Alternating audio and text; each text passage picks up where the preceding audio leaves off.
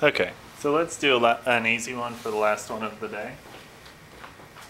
So, iron reacts with oxygen gas, okay, to form this iron oxide compound, okay? So, first thing we do is what? Write down the atoms, right? So, we've got iron on this side and oxygen on this side, right? On this side, we also have iron and oxygen, like that. Okay. How many irons do we have here? One. And how many oxygen? Two. How many irons? Three. How many oxygens? 4. Now I'm being like a student. Okay. So, well, what do we have to do? So there's only irons over here, right?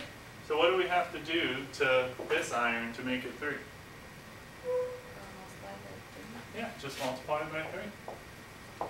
That equals 3. So where are we going to put that 3? On the coefficient. Very good. At the coefficient. Very good. Okay.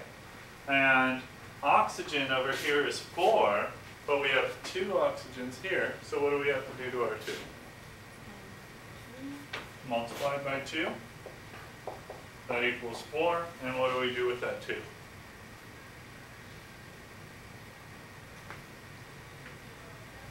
Put it on coefficient. Right? Because 2 times 2 equals 4. Okay? So don't get freaked out. And now last, just to make sure, right? We want to say 3 and 3, right? So we're balanced there. 4 and 4, so we're balanced there. Questions on that one? This is a little more basic one, I think.